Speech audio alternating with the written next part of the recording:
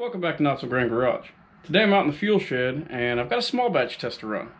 I've had several people ask if, after seeing the gasoline blended oil ran through the centrifuge unheated, if we could use diesel fuel, kerosene, something like that, heated through the centrifuge, and if it would make a difference. So that's what we're going to do today. What's easy access for me is diesel fuel, so that's what I'm going to use. We'll run a gallon of diesel, and with approximately 4.5 gallons of oil, we'll run it through the centrifuge, and we will compare it to our original 5-gallon batch. So let's get at it.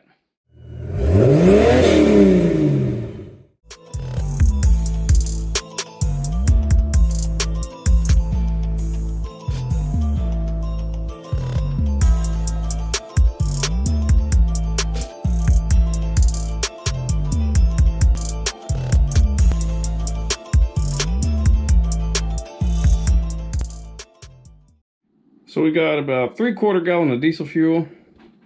It looks a little off with the opaque color of this container, but we're going to mostly fill our bucket up.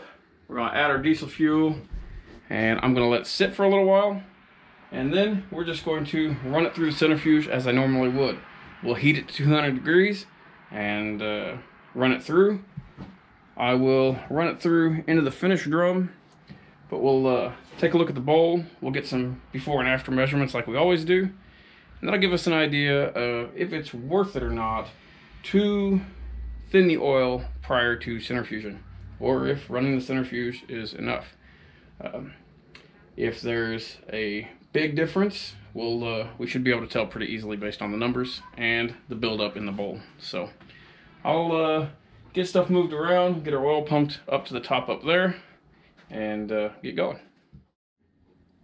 Got our bucket full, and I added the diesel fuel first, so as I filled this up, it would mix up a little bit.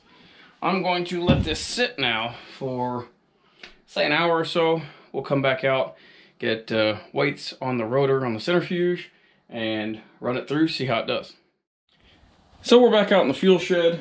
The bucket there has been sitting 1.5 hours, 2 hours now. So diesel fuel's been in there for that long. Hopefully it will have blended in a little bit and is doing its job. So we're gonna go on and get a weight on our rotor. It is not spotless, but it doesn't need to be since we're gonna do a before and after weight like always. So scoot that over. Make sure nothing's touching. We are at 3 pounds, 13.9 ounces. Let's scoot that back a little bit. Let's see here. 0. 3 pounds, 13.9 ounces. So I'm gonna go on and get the rotor put back in place. Start this up. Let the heater preheat to where it's hot. Roughly 200 degrees is where I run it at. And I'll start this running. And here in about an hour, maybe a little longer, we'll see what we've got. We are up and running, and oil is flowing. So we'll be back out here in about an hour, maybe a little longer, and see what happens. Well, our batch has been done for a little bit now. I've been letting it drain down.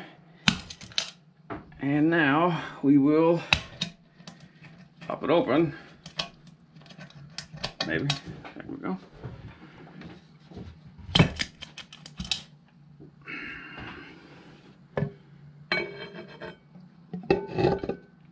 Looks like a fair bit of sludge in there.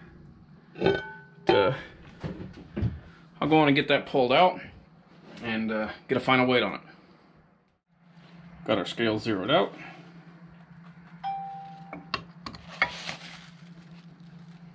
We are at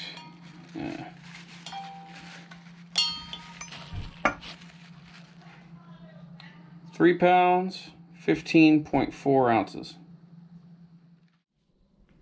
Well, I'm back out in the fuel shed. It's been a few days. I got kind of sidetracked and now it's late, but let's go over the details of our diesel mix small batch test. After wrapping that up, we removed 1.5 ounces total material after the batch ran through the centrifuge. So on our baseline run, we had 1.55 ounces removed. What does that say? Well, we only had 4 gallons of oil in our bucket up there, roughly a gallon of diesel fuel. So that's 0.375 ounces per gallon of oil in the bucket. So we're not going to include the diesel fuel in that calculation because the diesel was clean. No particulate to remove. So yeah. But on the baseline run, with 5 gallons of oil, that's 0.31 ounces removed. So diesel fuel added in did help remove a little bit more particulate. Is it worth it? That'll be up to you guys. Me personally, I don't put any additives or any mixes in the oil prior to running it through the centrifuge. I do all that after the fact in the finish drum. Let it circulate because I've got it set up to do so. You've seen that plenty of times. Then it goes through the little particulate filter outside into the trucks. Could it be better to mix in? Maybe. That, like I said, will just be up to you and how you guys want to do it. If you're not using heat, I would definitely want to use some kind of thinner before running it through the centrifuge. Diesel fuel is your best option there. It'll be safer. And we did run the diesel mix heated. Didn't have any trouble, so yeah. That will be a much safer option. But I think that's going to wrap that up here. If you've got any comments, questions, complaints, drop them in the comment section below. If you would, hit that like button. It really helps us out. And it doesn't cost you anything. If you want, check out the website. It's www.notsograndgarage.com. We've got our small block pumps up and available. We've got most of the WVO lineup available as well, so hit us up for what you need. Yeah, if you want to support the channel, we've got a PayPal account set up. It's in the description of the video. If you haven't already, please subscribe. We appreciate you watching.